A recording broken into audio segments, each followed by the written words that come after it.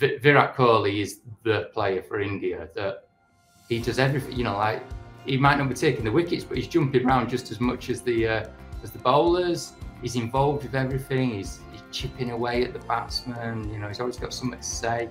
He's diving around in the field. He's probably the player that sort of stands out from the team as the player photographically. Cricket is not just a sport. It's a story of jubilation, relief, of euphoria and agony. Moments of pure emotion laid bare for us to celebrate. Gareth Copley has been telling this story with his camera for over 25 years. Let's hear from him as he takes us through some immortal moments in cricket.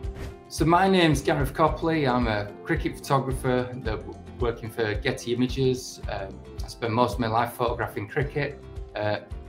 Well, I started nearly 25 years ago, and I was lucky. Back then it was all film cameras before digital cameras came along.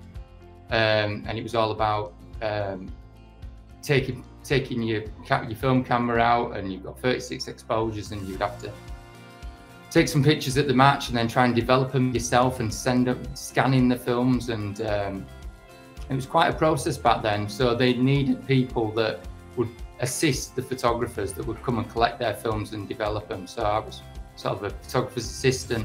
But for the first 20 minutes of a game, I would get to take my own pictures until it was time to run round and collect everyone's films.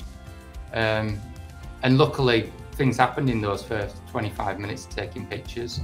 And I got a few nice pictures, and yeah, sort of progressed on to being a fully fledged photographer. I've taken, it's hard to remember like the favourite pictures, because it's that balance between the favourite moments you were at, you know, the great, because, you know, as well as England's photographer, I'm also, you know, a fan of England. I like to see them do well. So those moments that when they won the World Cup final in 2019 and have won Ashes down in Australia. But then there's also the smaller games where you've taken great pictures. So my favourite pictures, probably Ben Stokes at Headingley in 2019, when he basically won the match single-handedly and had a massive scream when he hit the winning runs. The World Cup final, all the celebrations around there.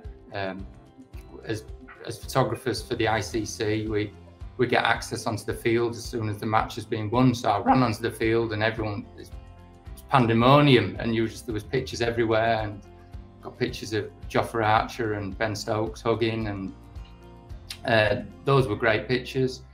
Well, that's a famous photo, I suppose, with Jonathan Trott getting run out in the 2019 Ashes. He was flying through the air and the veils were coming off, and that was lucky. It won a few awards that year. It was nominated the World Press Photo of the Year, which means it was basically the best sports picture taken that year, which, considering how many sports pictures get taken, it was quite an honour. India winning at Lord's in the recent series.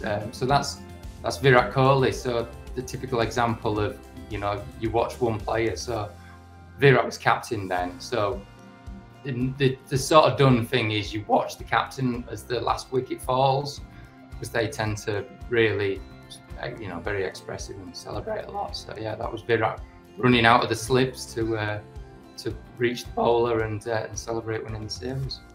It was a good atmosphere, not for an England fan, but yeah, if you're a cricket fan or an Indian fan, yeah, you get caught up in the moment. You sort of have to detach yourself from it and think, I'm here to do a job. But yeah, it's more after the event when you look back at those pictures and you go, wow, I was really privileged to be where I was and take those pictures.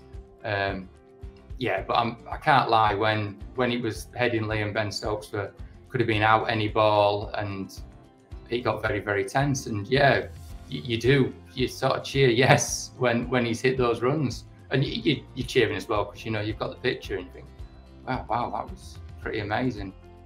I do like the picture when Ian Botham sort of did the same thing as Ben Stokes did and won a game single-handedly at Headingley. That was a famous picture of him smoking a cigar in the dressing rooms, and I do really like that picture, and I wish I'd taken it. I wish I'd been there. I was only one at the time, so it was my colleague Stu Forster, you know, as soon as Ben left the field, say, can I quickly nip in the dressing rooms and we'll do this picture, you know, you've just done exactly, you know, what Beefy did, you know, all that time ago. Can we sort of recreate the picture?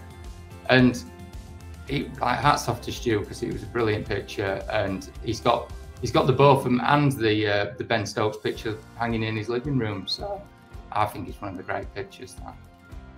Yeah, I've got, you know, I'd like to think I've got a good relationship with most of the players, because I've sort of been doing it that long.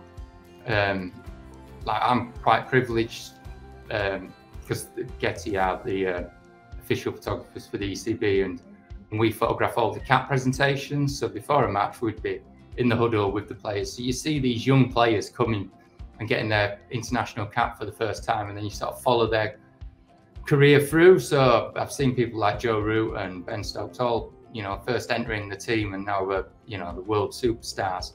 So part of my job is I'm quite close to the team, and you often get to half hear those conversations that they have in the huddle. And there's certain players, Owen Morgan's always a favourite. You'd go in the huddle and you would hear what he was telling his players, and you would walk out of that huddle thinking, yes, yeah, I can do that, because he would make every player feel 10 foot tall. He was an amazing leader, and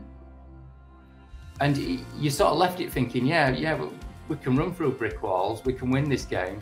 You know, things are up against us, but we'll win it. And anybody that heard what Morgs was saying at the time would have left the huddle feeling exactly the same.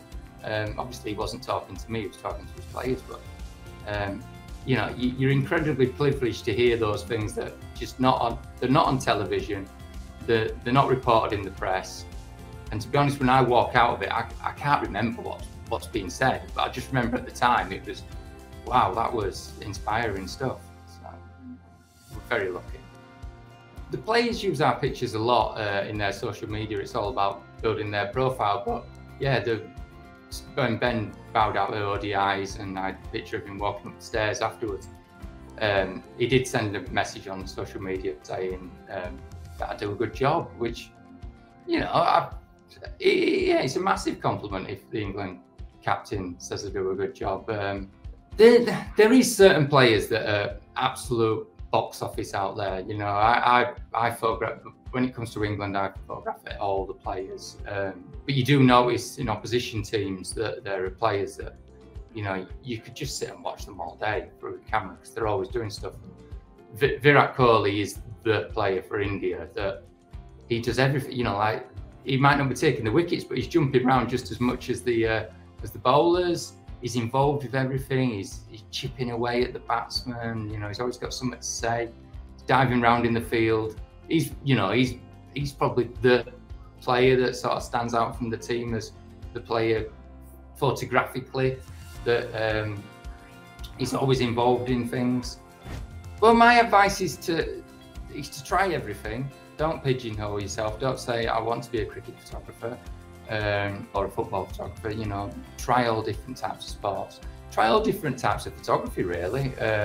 You know, we try and bring all those different elements of portrait photography and landscape photography into photographing cricket. So keep all your options open. Don't narrow yourself down. Don't pigeonhole yourself. And if there is a particular sport you're interested in, learn about the sport, because you're trying to be ahead of the game. You're trying to know what happens in the game before it happens. So you need to be in that spot. So learn about the batsmen and the bowlers. Learn about what pitches, you know, look better of these batsmen and the bowlers. You know, if they celebrate a certain way, or if they play a certain shot to a certain side of the field, if they're more of a leg side or an offside player. Bowlers, you know, with their actions, just immerse yourself in it. Learn all about the sport. Likewise with other sports, learn about all these different characters on the field. The more you know about them, the better your pictures will be.